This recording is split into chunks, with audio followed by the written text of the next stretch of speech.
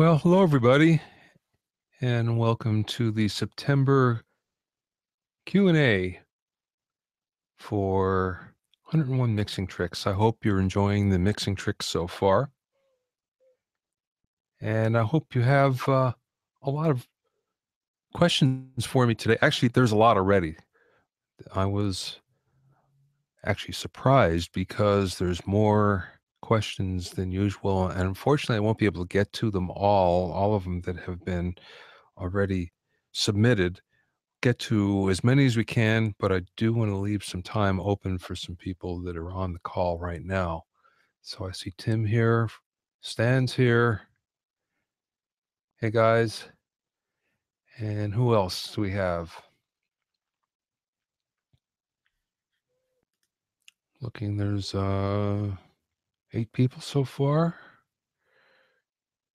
10 people so far. So let's begin. First of all, I want to tell you that this is kind of exciting, I think. As of today, the majority of 101 Mixing Tricks videos are now in full HD. It's modules 1 through 4 are totally HD, as well as all of the bonus videos. And I think 4 or 5 of module 5 as well. So you can expect them all to be fully HD. Most of them are 1080p, a few are 720, but most of them are 1080p. And you can expect them all to be HD in the next few days. So you asked for it, and we did our best to actually give you what you want. And boy, they look a lot better, and glad we did. So you'll be happy about that. Another thing I want to announce is there's going to be 2 upcoming events that I'm going to be giving. And please give me some feedback on this as well. The first one is a mixing boot camp and famous studio field trip. And what I would like to do here is have a mixing boot camp to help all of you, whoever attends, with any of the problems that you might have and help you get better mixes, but also do a field trip to all of the great Hollywood studios that I'm sure you've heard about before. That would be Record Plant, Ocean Way, Capitol, Village, few like that, a few more. And as well as we'll look at a couple gear manufacturers and you'll see the making of some gears, some microphones and things like that that you might like, as well as we'll have dinner with a celebrity mixer, someone that you've heard their work over and over and over.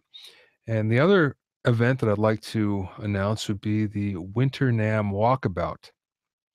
And what you'll get for this is a free ticket to NAMM, as well as the insider demos that I get. So in other words, when I walk around and I get a demo from someone at NAMM, it's different than most people get. Because usually I get either the creator of the product or I get a VP of marketing or engineering, or I get somebody that gives me a special demo of the product. And I'm very thankful that I get that, but most other people don't. But you will if you come on the Winter NAMM Walkabout with me. And we'll also have a meet and greet with some music celebrities, as well as dinner and private Q&A. So stay tuned for all the information about that. You'll be seeing that in the next coming week or so. So that's 2 upcoming events. Give me some ideas if you like this or not, if it's a good idea, if you think it's something that you'd be into. Just drop me a note here in the chat on the side. So now let's get into it. Stan has a couple of questions, and Stan, I see you're on here. The first is, what are the most common phase problems? How are they detected and eliminated? Or even better, how are they avoided? Well, there's a couple that come to mind. The first one is usually between a direct bass and a mic'd bass, and you'll usually see some phase problems that will happen. And some people think that sounds good, and some people think that it doesn't, so they'll fix it. Sometimes if you fix the phase, in other words, you move both tracks so the waveforms are exactly the same place, you'll find it's bigger and fuller. So that's one thing. The other common phase thing that I see a lot would be things like snare drum under and over. So usually what'll happen is if you have a mic under the snare, if you flip it 180 degrees out of phase, it will sound bigger and fuller. The snare will sound bigger and fuller when you put them both together. That being said, I've seen a lot of engineers not do that and get great sounds. So those are two things. Phase problems, most of the time, if you have a bad phase problem, it's more of a polarity problem, meaning that there's a cable that's miswired, and that really is the worst kind of phase problem you can have. Doesn't happen often, but when it does, it's really bad, and there's nothing you can do. If you don't fix it right in the beginning, you're kind of done because there's nothing that can fix it later. So those and how would you avoid them? Well, the first thing I would do, especially on that last thing we're talking about, is you go through, you take one microphone, if you're tracking, for instance, and you call that your golden standard, and it doesn't matter what it is, which mic, could be a kick drum mic or a snare drum mic or a guitar mic, doesn't matter. But then you go and you compare all the other microphones to it. In other words, you hold them both up side by side and you speak into them and you flip the phase on the mic that you're testing, and you pick the selection that sounds the biggest and fullest. And you just go through all the mics. If you got 20 mics in the session, you go through them all. And that's the easiest way to actually get around that. Um, as far as other problems, phase problems, yeah, I mean, you'll find people, and some engineers are much more particular about phase than others.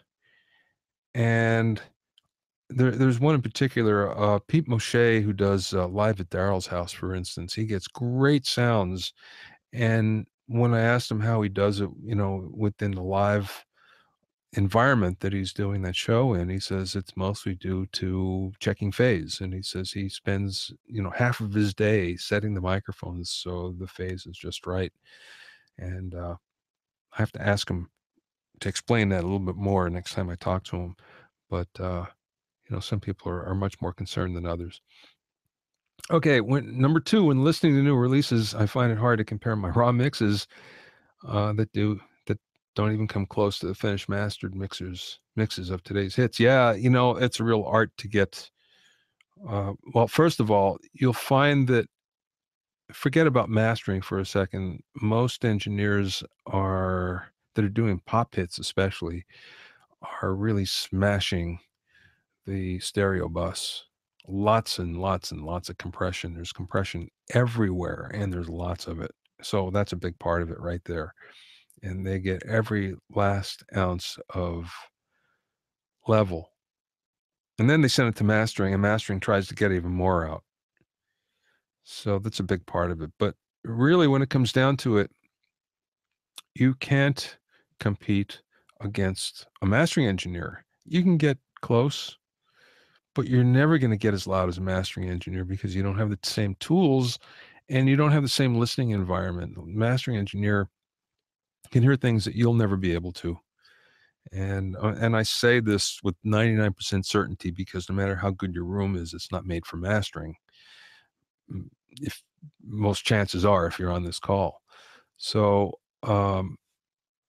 that's why still, you have great engineers, great mixing engineers that still always send their mixes to mastering. So I mean, that's that's just a big part of making records these days. Number three, a cool bonus would be getting into some horn mixing. And okay, I will definitely get something together on that. So we'll definitely do it. That'll be cool. Um, don't forget here, if you guys have any questions, you can just hit me over here on the right on the chat section. So You can start to cue those up if you want. Let's go to the next question. This is from John. When I create groups of instrument tracks, let's say drums or strings, how exactly is that accomplished? Let's see. I would do a submix of a group into a stereo track, so I'm able to treat the track differently from the individual tracks, especially if there's a lot of tracks in the group that require complex automation. Is this one form of creating groups? Okay, I guess you can do it that way. Eh, I'm not sure if you're talking about you're creating a new stereo track, which that's one way to do it. Let me actually, I'm going to get Pro Tools up here for a second so I can show you something. And just give me a second here.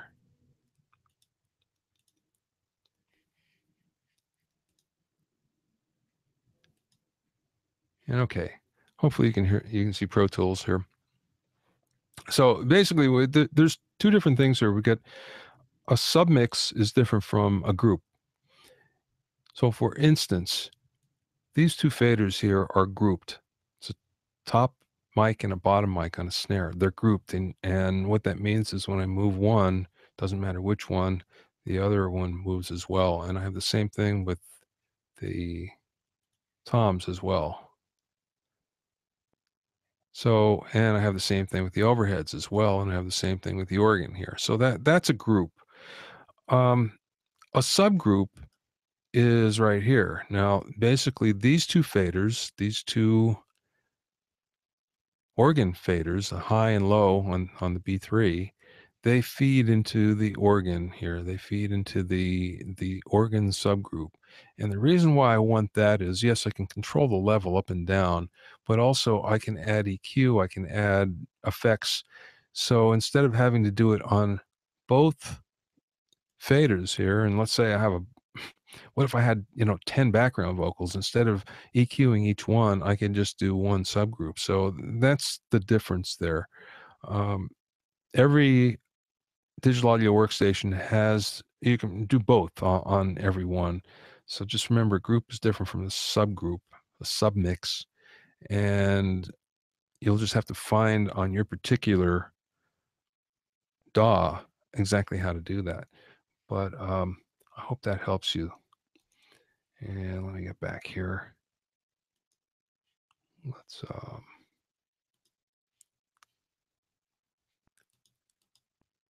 there we go.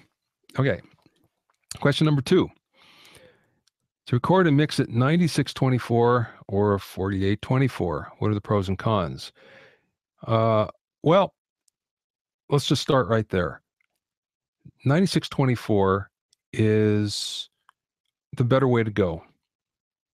First of all, it will sound a little better because your resolution is higher. So you're going to get higher frequency response. So that's good.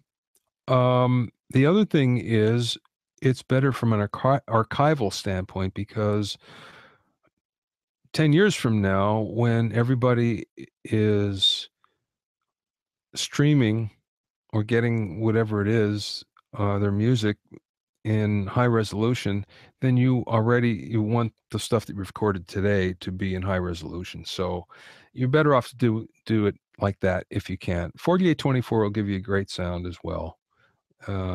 Especially on some music, you won't notice too much of a difference, but I try to do everything at 9624 if I can. Let's see. If my source material is recorded at 9624, but I'm required to mix my session at 4824, vice versa. Okay. Understand, if you record at 9624, you should mix at 9624. Don't change. If, for instance, someone wants a 48K mix, and usually they want 48K for video, then you just output it like that. Then you when you bounce it, you export it. You just say, I exported at 4824. If you need an export for a CD, that's 44116. So you just export it at 44116, but you always mix at the same resolution that you recorded at. Okay, and next part. He says, if the source was recorded at 4824 and mixed at 9624, is it any detriment in sound quality that will be audibly evident? Um, there's no detriment, but there's no advantage. You can go down in resolution, but you can't go up. Well, you can. There's just no advantage. Um, and what it does, it just makes the session bigger. So there's no reason to do it. If you record at 4824, you're stuck at 4824 because you can output it at whatever at 96, 192 at 384. It doesn't matter. There's no advantage, and that's why you're always better off to record at as high resolution as you can, because you can always down mix later. You can't up mix. And again, you just don't get any advantage to it. So that's why I don't want to do it. So, John, I hope I answered your question there. And let's go to the next one from Victor. I have a great set of monitors that when I play the CD in my car, it usually sounds mono and thin. Can you recommend a brand of speakers that have car quality that I can double check the music in my studio? Victor also sent 3 or 4 emails after this with questions that kind of revolve around this one. And Victor, this is a problem that a lot of people have. You're not the only one. And basically, what it means is the mixes in your control room are not translating to the outside world. They may sound terrific in your control room, but they're not translating anywhere else. It happens to a lot of people. So, and this has been a problem for 50 years for mixers. So it's not something that, just happened to you. Here's the thing. You should get a great recording.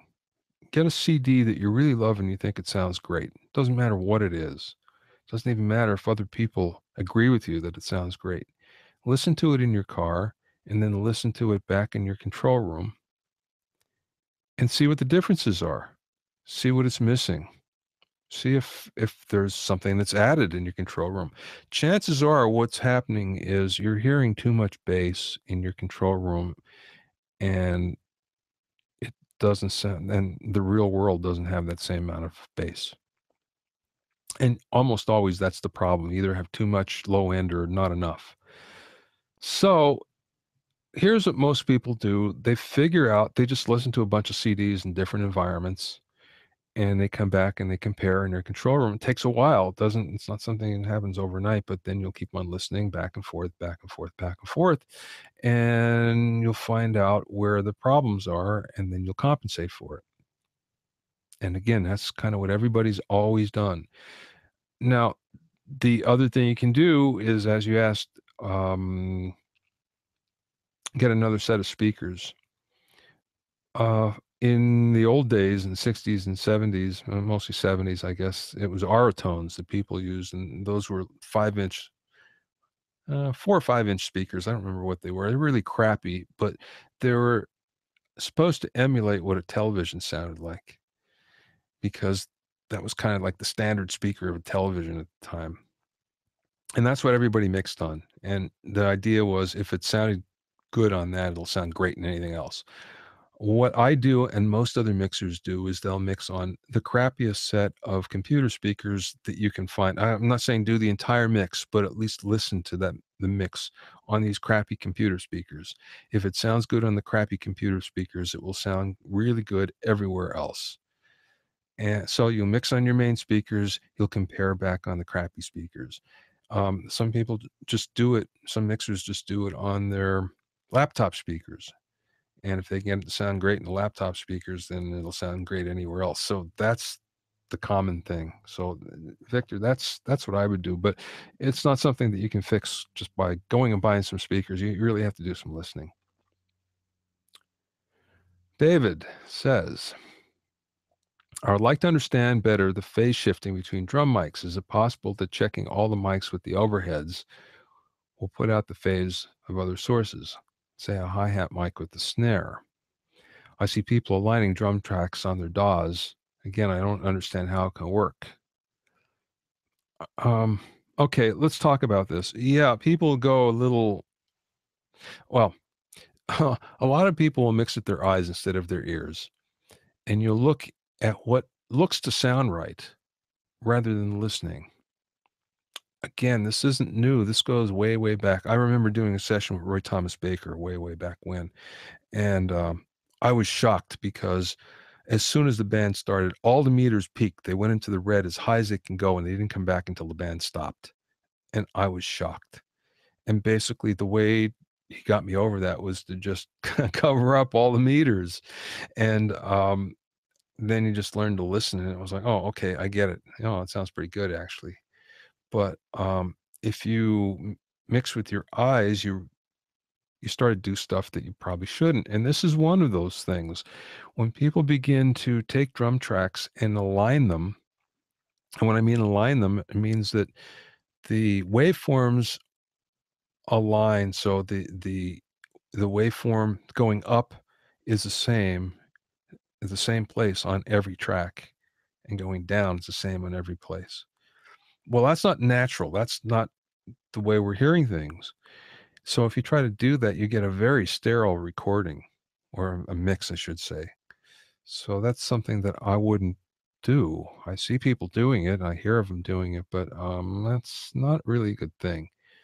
So again, don't be too crazy about this, about lining up phase. I'd be more concerned about polarity, meaning go to the phase switch. If you flip phase switch on one of the drums and it sounds bigger, then that's where you want to leave the selection at. So, just go through all of your drums and do that. Flip the phase on each single track and select the one where it sounds the biggest. Simple as that. Okay, what else does he say? I understand that we're looking for the best compromise rather than phase perfection. Even so, with the individual drum mics going out of phase between them during this process. Yeah, again, being slightly out of phase is normal. You're never going to be completely in phase.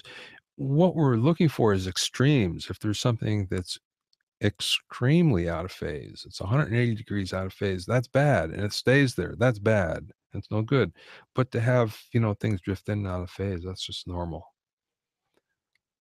Okay, Victor again. I recently watched a mastering video recommended always using dithering when moving from a 24-bit to a 16-bit, claiming that dithering softens the edges of the digital waveform and makes it more of an audio waveform, more natural sounding. Okay, you got that a little wrong, but here's the deal with dithering. If you're not mastering, don't worry about it. Dithering should only happen once, and only once, in the whole process. And the only time,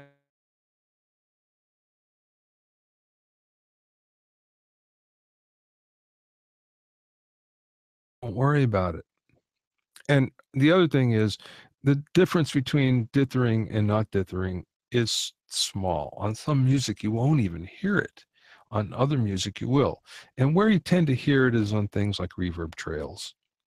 So if you don't have a lot of reverb trails that are naked by themselves, chances are you won't hear it. But that being said, if you're going to a mastering engineer, let the mastering engineer do it. Don't even think about it. This is something that, it's not even worth considering unless, again, you're making a CD, you have to be in 16-bit. And then, you know, you only want to do it once, and that's it. From John. Hey, all the album tracks are ready to release. Good one, John. I have an offer from an LA-based internet radio to do a phone interview and put all the tracks out there in rotation. However, due to no budget, I'm unable to use a professional mastering engineer. I have to do it on my own, but enter Lander. Lander. Have you ever done any research on Lander, the artificial intelligent way of mastering? Curious your take. They claim never to replace the real deal. Yeah, I've checked this out. And what this is, it's an online service. You upload your track, and it automatically analyzes it and masters it. It didn't work for me, but I always go to a mastering engineer. It's not the same thing. So it didn't work for me, is all I can say. I heard it work. It's $39, I think, $39 a month. I don't know why it's a monthly charge. Shouldn't be, but nonetheless, if you wanna spend 39 bucks and you feel that it works for you, great. I don't see a problem. If you don't have any other choice, then do it. I so it's not going to take the place of a real mastering engineer, but if it's better than what you have, then it's worth it. It's worth the money. Okay, John? Joe says, "Oh, the Elton John piano sound trick. Is this recommended for tracks not recorded with the real acoustic piano?"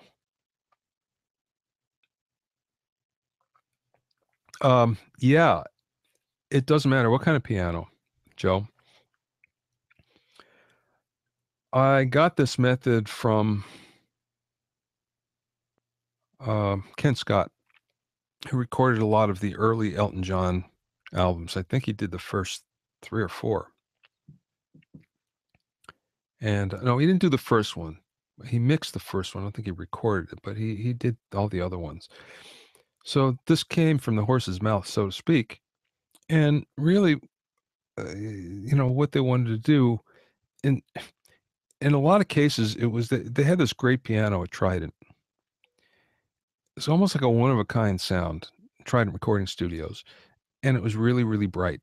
So when he didn't record there, they wanted to get that same sound, so they had to do it somehow, and that's what this method is. And it's basically using Pultecs and LA2s to boost up the high end to give it that really bright Trident sound. That's what it is.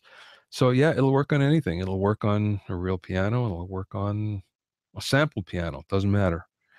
But again, the whole thing is if it doesn't work in the track, it's no good to you. So if you find that it sounds good in the track, then it is good. And if it doesn't work in the track, then try something else. Okay, next one.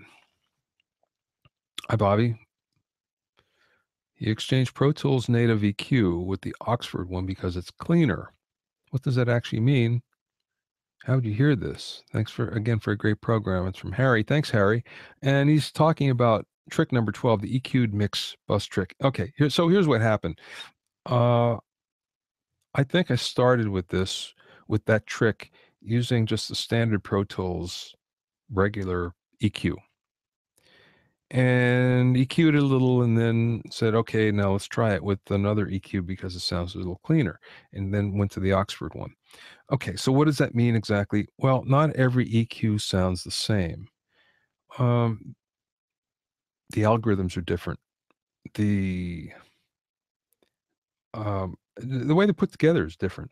So as a result, they have different sounds. Um, so what ends up happening is there are some cases where you can really hear that difference and other cases where you can't. Now, for instance, the reason why I like the Oxford is there you can really hear tiny little differences a lot.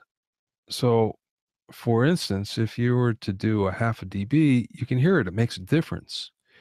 If you do it on other types of EQs or other models of EQ, you might not hear that half dB, or it will sound different. It won't sound as musical, in that application. So that's basically what I mean. And you know, again, whatever I use, it works for me or it worked in that situation, but I might not use that same thing in another situation, and neither should you. Try other things and see how they work because not everything works in every situation. And let's see, what's the next one here? From Jared. My question for you as an engineer is used real old school consoles and tape and now mixing in the box. You find that any of the console and tape emulation plugins have much use in your mixes, or that they bring you a little closer to the sounds of yesterday? Okay, before I go on here, let me tell you that I'm not nostalgic for the way things used to sound at all. It it it just wasn't that great to me. There are certain times when things sounded great and wonderful, but there are other times when it didn't. So I'm not nostalgic at all for that sound, especially tape. tape emulation to me, I could care less about it. So I never use these. I'm happy with the sounds I get without any of this emulation. So, does it sound like that? Uh, I guess, but really it doesn't it's not something I use or much care about. So, I don't know if I'm the right person to talk to about this, but you have to be careful because sometimes you can get roped into this train of thought where you think that this stuff is the answer, the fix that, everybody needs and or you need for your mix. And it's really easy to go kind of overboard on it when, maybe what you had before was really good. And you really didn't need it. Um, when I talk to people that do use these, they don't use much. I mean, so little you'd be amazed. And but I just don't talk to too many people in my sphere anyway that seems to use these a lot or rave over them. So, gee, I hope you guys are seeing all these. Uh, boy, I just noticed this now. I hope you guys are seeing the screen before, and if you weren't seeing the screen, I really apologize. I just saw this now. That wasn't screen sharing. Sorry. Okay. Well, anyway, let's get to the live portion of this. I see a couple of questions here. Tim says, "Hail to the King by Avenged Sevenfold is one of the most powerful and perfect kicks I've ever heard. Crystal clear and defined, powerful, but never stepping on anything. Any advice, insight, how this was achieved?" Well,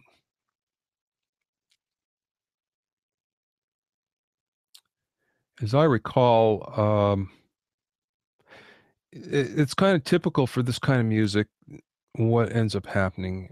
Um, there's a lot of 3K, and the sound of kicks have changed over the years. Once upon a time, I can remember when I first was learning how to do this in the studio. The first person I talked to, first engineer, was showing me how to do things on the kick drum. Took the treble and turned it all the way down. Says, "Well, you don't need any of that." And we've changed completely where now, that's a big part of the sound of the kick, and especially on this. So don't overlook the high end, and that's a big part of it. Many times it's scooped at 400 hertz as well, a little bit, between 250 and 400. But it has to work with everything else. So that's the big trick. You have to sit and you have to listen. If you're trying to get that sound, you listen against the bass, you listen against the other drums, you listen against guitars, you listen against everything. Especially the vocal. If you're adding like a lot of 3K, it might, get in the way of the vocal. So you have to, you know, juggle those frequencies. But a lot of that has to do with, the amount of mid range there. Okay, Victor. I know I have a phase problem when the volume drops. Volume doesn't drop, I ignore it. Well, the volume shouldn't drop unless you go to mono. Um, if you go to mono and your volume drops, boy, you get a big problem. Otherwise, it shouldn't be too much of a problem. Um, so think about that, Victor. John says, save time searching for EQs and compressors when you're dealing with any instrument tracks. Would it make sense to insert a channel strip like a Waves SSL or? Oh, okay. So you're just saying, it should instead of individually inserting them on a track as needed, would it be better to just have a channel strip all lined up? Yeah. I mean, if you have a channel strip that you really like and you tend to use it on everything, sure. I don't see a problem with that. Um, and most consoles, obviously, are like that because they have the same, channel strip for each channel strip. So, it's not a problem there, generally speaking. So, yeah, I don't, if it's faster for you and if it's something you really like, yeah, do it. Alberto says, "Hey, Bobby." Hello, Alberto. Jim, asks, will dithering do anything for an MP3 either before or after converting? No, it won't. Um, Let me take that back. Under most circumstances, it won't. There's a few circumstances where it might. Now, let me give you those first of all. If you have a if you're doing something that has a lots of dynamics, a jazz song, for instance, it's very open. There's not a lot of instruments. There's lots of dynamics. Maybe in that case, it might help you. I doubt it. I doubt it because what ends up happening with an MP3, the way it throws things away, it probably is not. It's not going to sound too much better or worse on one or the other. So, again, dithering was made for one reason only. It's for in the making of CDs. It and it was important in the early days, less so than it is today. In the early days, it sounded really bad if you were to what they call truncate, and that would be you chop off the last 8 bits from 24 to 16. It would sound bad. You would really hear it. But this was during the early days of the CD in the '80s, and eventually everything got to the point where that wasn't as much of a problem anymore. So you can dither or not dither, and I chances are you're not going to hear it one way or the other. Better if you do it in the right time and right place. But again, this is something from the early days of digital that was really important then. And it's not as important today. Robert says, normally I'd record Pro Tools 2496. Is there any real advantage of using 32-bit floating point over 24-bit?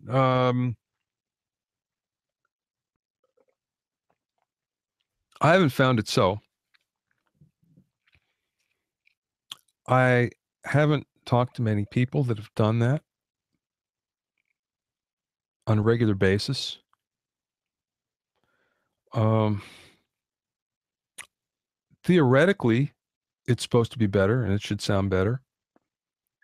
I just don't know of anybody that does that, to be honest with you. I'm sure there are people that do it. I don't know of anybody. So, for the hassle that you might get because of doing it that way, I'm not sure if it's worth it. Because, again, what happens is you want everything to be compatible. So if you have to move to another version of the workstation, you have to move to another workstation, another studio or whatever, and sometimes there's a compatibility problem um, if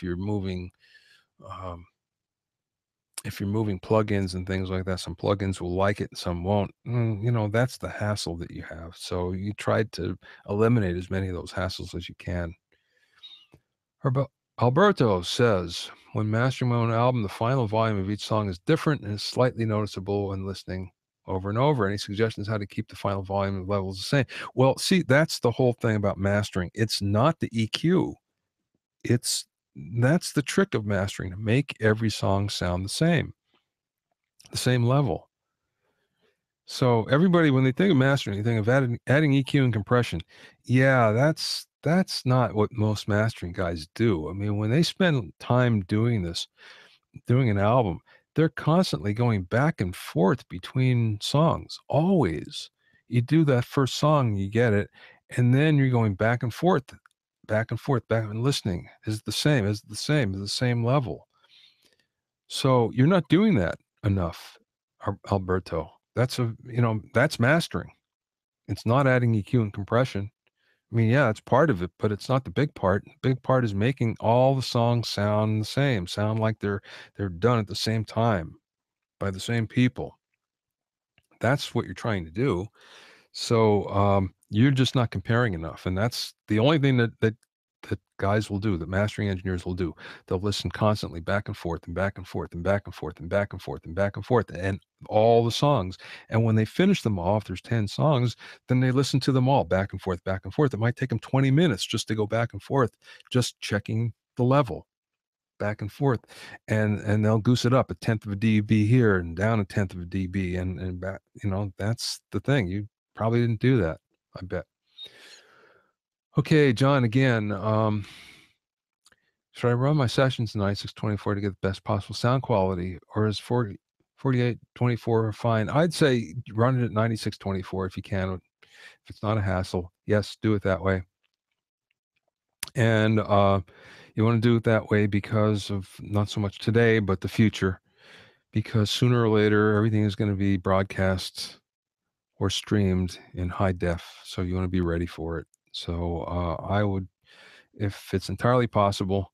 That being said, it's possible to get some good sounds with 4824. And there's certain music, if you're doing hard rock or something, you won't hear too much of a difference. But frankly, I would always rather go to the higher um, sample rate. I love 192.24.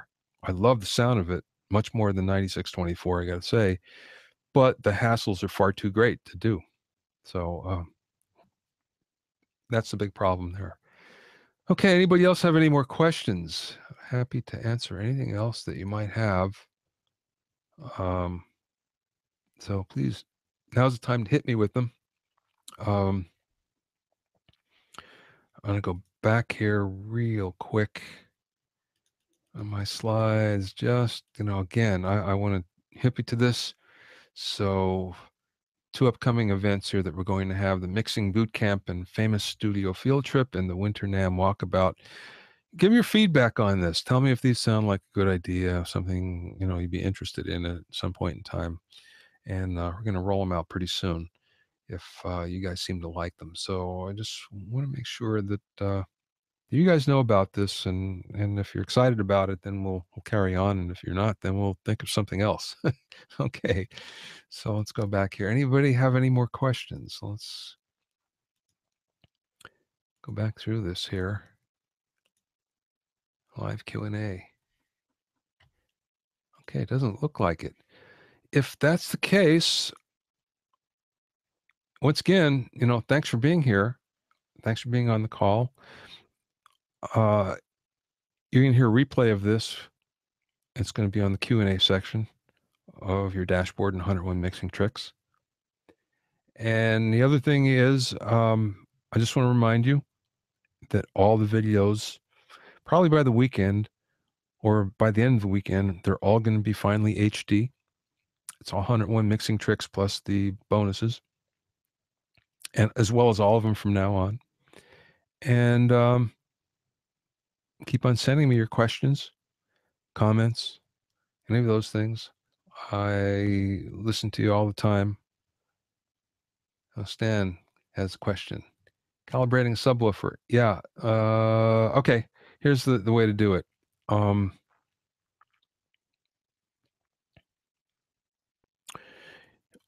What you want to do is put pink noise into the subwoofer. First of all, calibrate the. You want to get like a sound level meter. Put it on your phone. Get a sound level meter app, and put it on your phone, and calibrate your speakers, and just pick a number. Usually it's like 80 or 82, something like that, dB. Put pink noise into one speaker and one speaker only, and go to your listening position and put the sound level meter in front of you, pointing straight forward, not at the speaker. And make sure it says 82 dB or 80 dB, whatever you decided. And then let's say you're doing it on the left one, and then you'll do exactly the same thing on the right one. So you turn the left speaker off, turn the right one on, put white noise through it, pink noise through it, and then you'll get the same thing, 80 dB or 82, whatever you decided. Then you turn those off. Turn your main speakers off, turn sub on, and put pink noise through it. This time, you don't want 80 dB. You want 4 dB less. So you want 76 dB. Reason for that is the bands are different. The frequency bands and the way we hear in the low end is different. So it gets calibrated a little bit differently, and this may seem off, it may seem weird. Believe me, this is what works. This is what everybody does. So you just calibrate that for 4 dB less than your main speakers, and you're calibrated. Pretty simple, huh? Victor says there's a great YouTube video on calibrating studio monitors. Just search for it. I think I did one a long time ago because I used to do this for surround sound a lot. And I was one of the guys that people would call calibrate their systems for a lot of years. And something I don't do anymore because I just don't like doing it, to be honest with you. But anyway, that's the way it's done. So anyway, thank you for being here. And I hope you enjoyed this. I hope you found it useful. And I will see you next month on October's Q&A webinar. And also, again, if you have any questions, just reach out. I'll do my best to help you if I can. Thanks a lot, and we'll talk soon.